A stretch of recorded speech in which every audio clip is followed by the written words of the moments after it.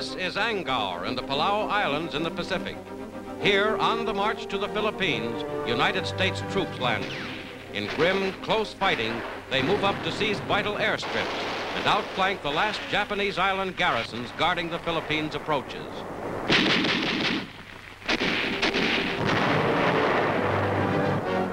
The Palau Islands, strategically located, are the scene of one more long leap forward by the Allies in the Pacific. To this objective come the raw materials of battle, men and supplies in overwhelming quantity to drive out the enemy. Pontoons are cut loose and launched into the surf to provide unloading piers.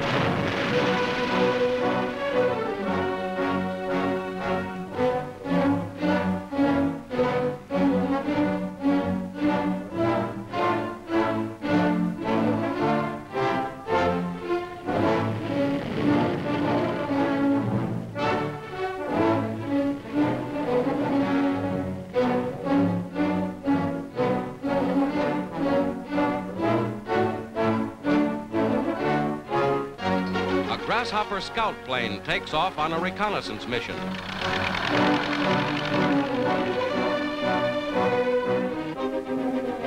Tanks and men move into Bloody Gulch, a narrow ravine where the enemy is heavily entrenched.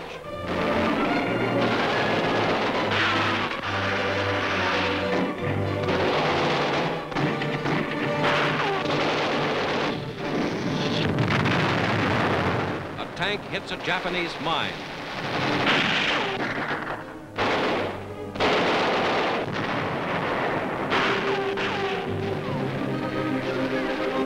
Under fire, medical troops go in to save wounded comrades.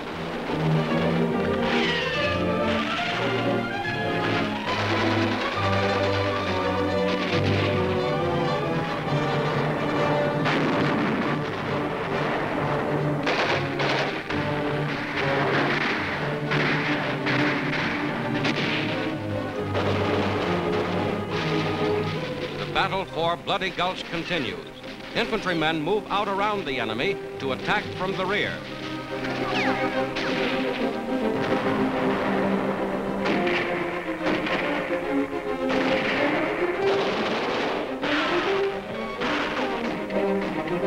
Back from battle, objective won, and the war in the Pacific continues toward a successful end.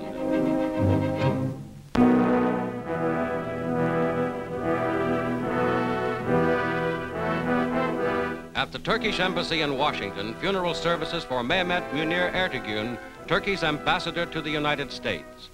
Paying last respects is Chinese Ambassador Dr. Wei Tao-ming, among scores of international dignitaries. Vladimir Urban, Czechoslovakian ambassador, Russian Ambassador Gromyko, and United States Chief Justice Stone. With full military honors, Ambassador Ertegün's body is borne from the embassy through the streets of Washington. As Dean of the Diplomatic Corps, Mr. Ertegün had set a pattern for the whole company of foreign representatives, meeting the demands of a period of world conflict with courage, skill, and efficiency.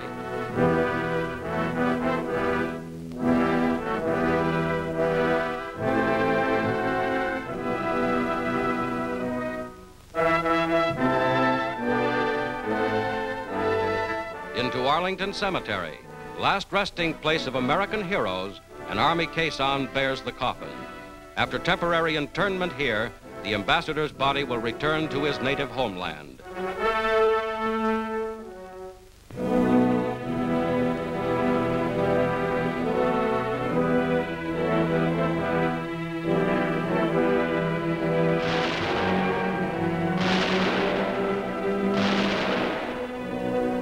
Mehmet Münir Ertegün had represented Turkey in Britain, Switzerland, France, and the United States.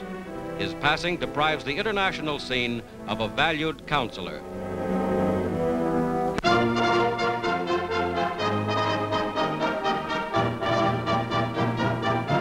In Madison Square Garden, New York, before 20,000 spectators, Undersecretary of State Edward Stettinius is greeted by former ambassador to Russia, Joseph Davies, at a rally of the National Council of American-Soviet Friendship. Russia's ambassador, Andrei Gromyko, is welcome to this impressive celebration.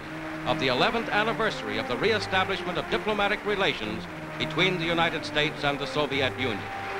Ambassador Gromyko, British Ambassador Halifax, Under-Secretary Stettinius, and Ambassador Davies. Ambassador Gromyko emphasizes Soviet-United States cooperation.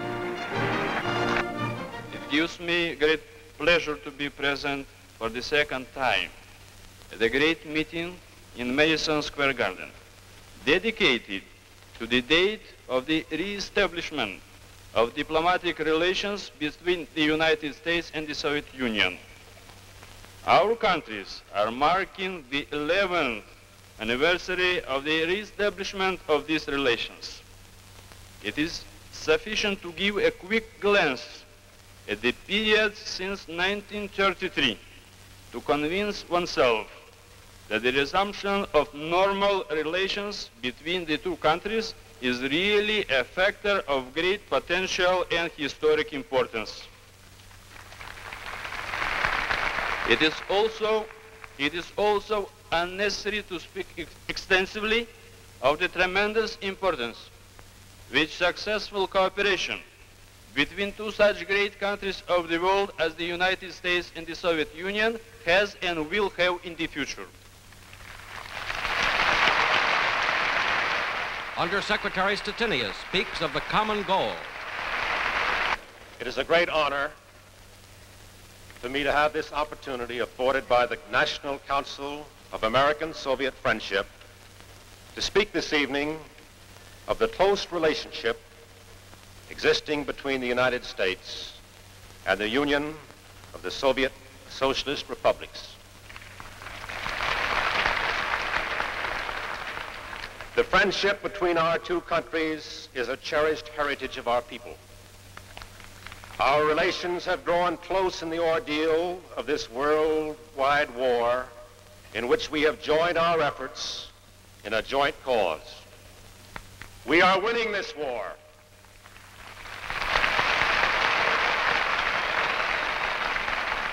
And our victory will be complete.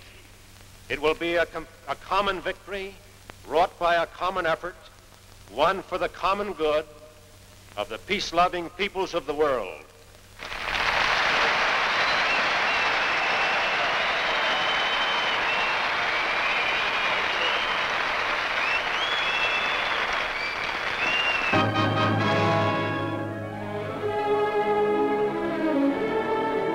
Aachen, first German city to be captured by the Allies. Now, after long, bloody street-by-street fighting, this German textile and coal center, with a pre-war population of 165,000, is in Allied hands, and the stars and stripes go up.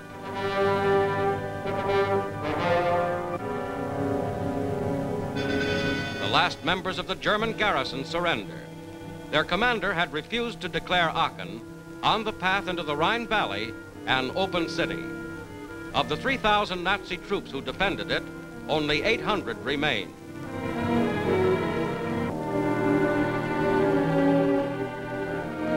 Nazi troops surrender on the soil of their homeland.